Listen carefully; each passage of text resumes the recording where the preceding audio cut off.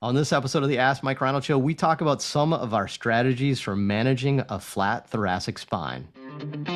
The Ask Mike Reinold Show. Helping people feel better, move better, and perform better.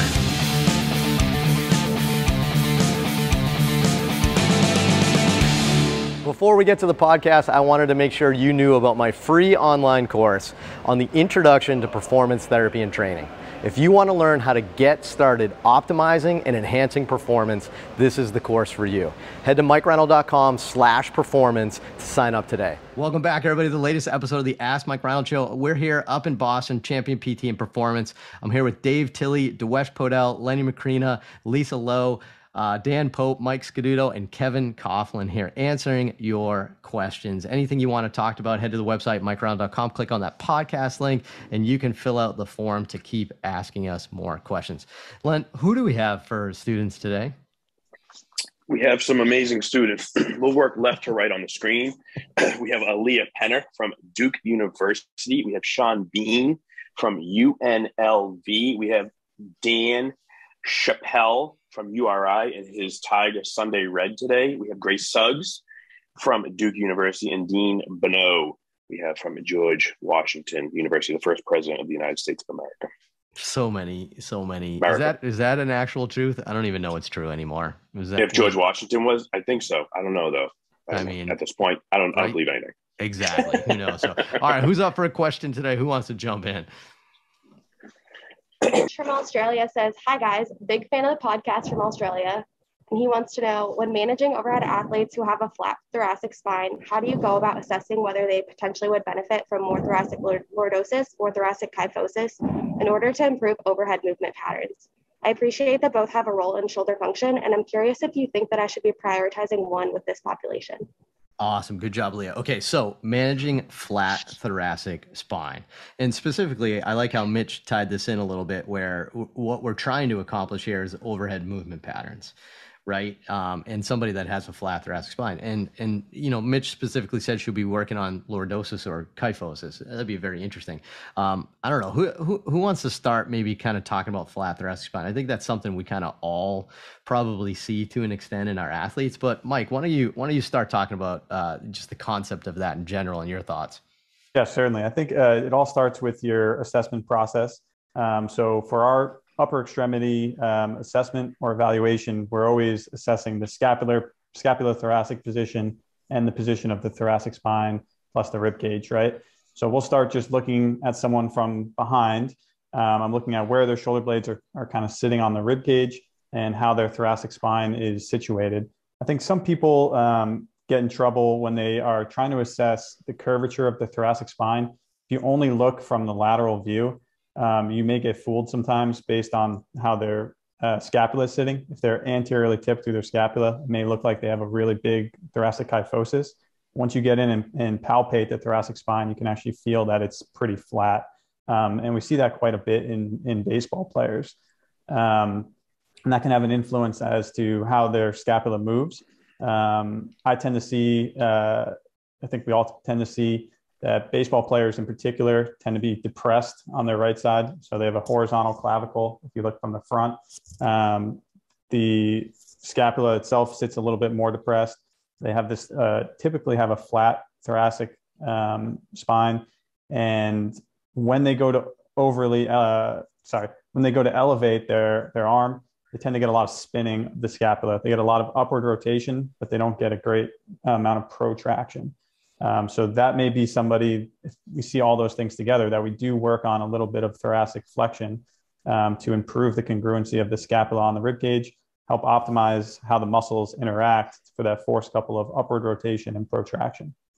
I like that. That's a good point too, because if it's not really about what the thoracic spine looks like, it's how the scapula interacts with the thoracic spine. So that's obviously the most important part. So that's a really good point that you added there, Mike. It's about also assessing how the scapula moves on that flat thoracic spine. Because I mean, what if the scapula moves completely normal? What if it's completely fine? There's no big deal. Then it doesn't matter, right? You know, especially if your goal is overhead reach, right? So Yeah. who else? I mean, I think we all deal with this, and this is something I think has had a little bit more exposure maybe on social media the last several years, is the concept of flat thoracic spine. Anybody else have just any thoughts in general on this? Who wants to jump in? Dan?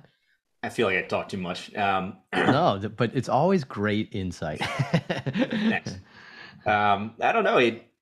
In my world, you want a lot of thoracic extension, and some of the best Olympic weightlifting athletes I've seen, they have great thoracic extension, right? It's phenomenal. They need to stay super upright when they catch a snatch or clean. It's also super helpful from a jerk perspective. So almost always we're working on trying to gain a little bit more extension in these folks. So at least in my population, I'm almost never working on a lot of thoracic flexion, just from a performance perspective. Maybe from a health perspective, make an argument, but to try to gain more thoracic extension is almost always what we're looking for. And I think you're also looking for kind of extremes. It's, what's best mobility for Olympic weightlifter is probably not normal mobility. You probably need to have some excessive range of motion in a lot of places. And I think the thoracic spine is one of those. So.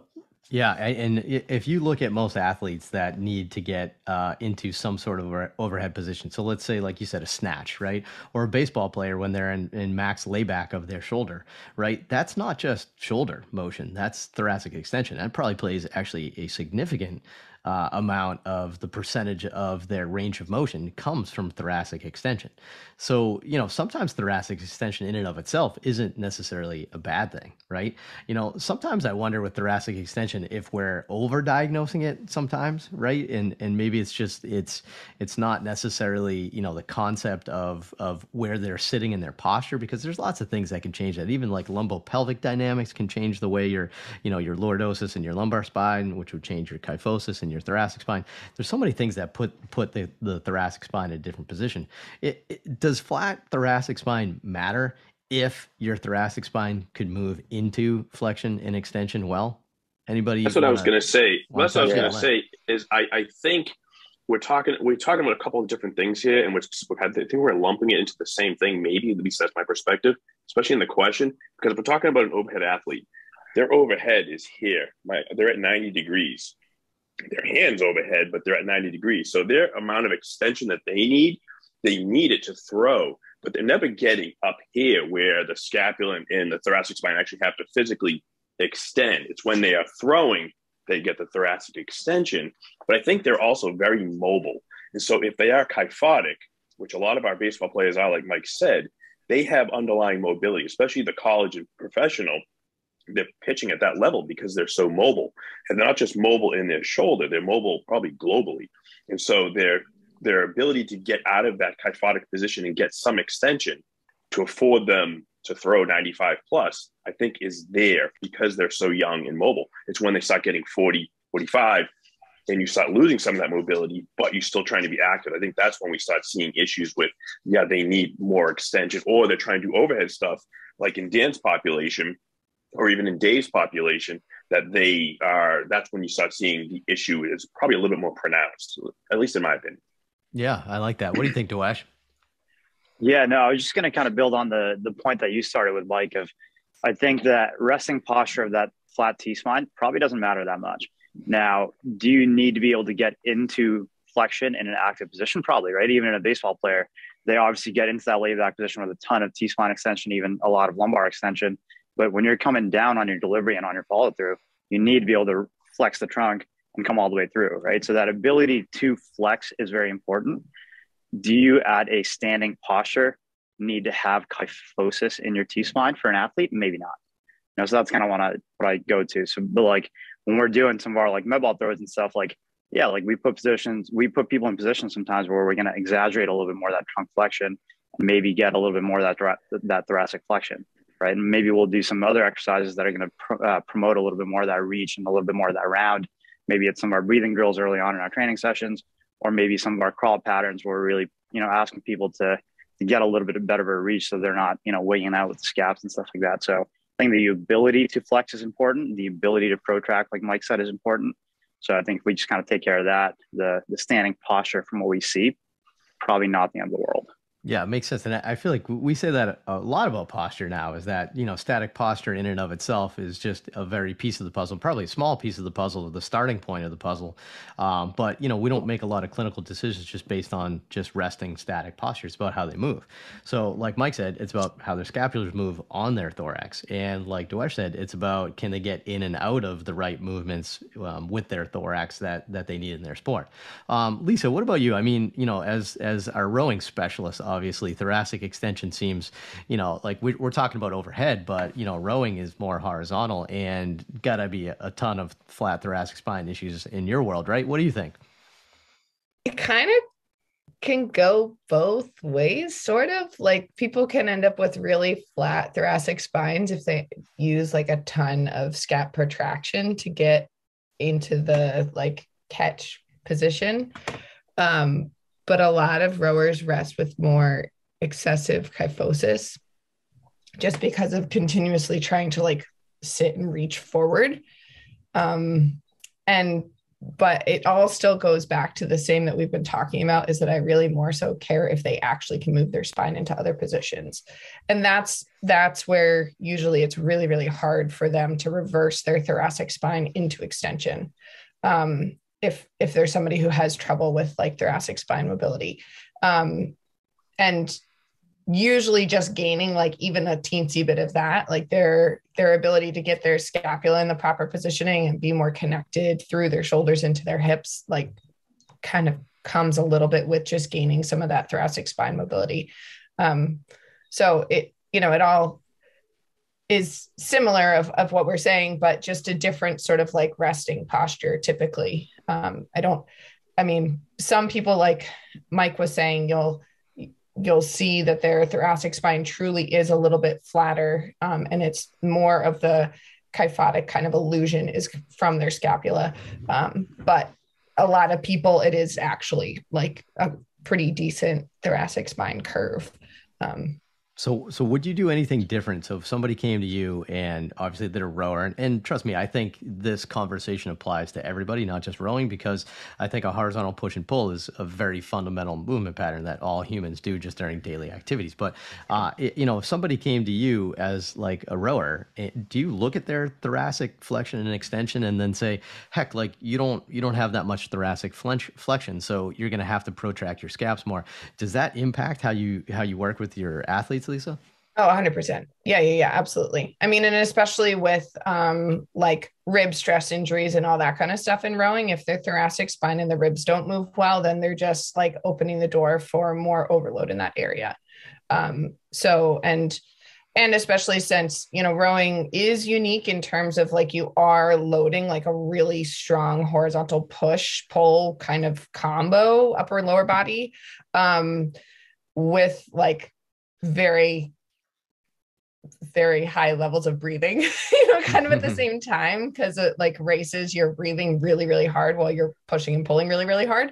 Having that thoracic spine mobility to support like good breaths and to be able to maintain a good core position and all that kind of stuff it's super important. So it's definitely something I zero in on quite a bit when I have a new rower come in, and that I check in on a lot with the rowers that I work with over time. Because if they start to lose that mobility, if they're someone who has it, then it's also kind of usually a sign to me that they're like a little bit on the overtrained side and that they need to spend a little bit more time kind of rebalancing that too. That's great. So no, that's great. it's pretty important. Yeah, that's almost like how we look at the arms in our athletes with the throwers, right? You're looking at thoracic mobility almost in your athletes to see their overload status. So Mitch, I think like in summary, I think the main point to get across here is that flat thoracic spine in and of itself may not matter, right? But it's more about it's not the starting point, but it's their ability to move throughout space. And don't forget that interacts with lumbopelvic, and then that interacts with scapulothoracic. You have to put that all together. So hopefully that helped. hopefully, I think like next time you see somebody with a flat thoracic spine, you don't just jump straight into like a protocol for the person with a flat thoracic spine, and maybe kind of dig it out a little bit deeper to see if that is the interventions that they need. So anyway, great question. If you have something like that, head to mikereinold.com, click on that podcast link, and you can fill out the form. And in the meantime, please subscribe, Apple Podcasts, Spotify, rate and review us. We really appreciate it. We'll keep doing these episodes. Thank you so much. See you on the next one.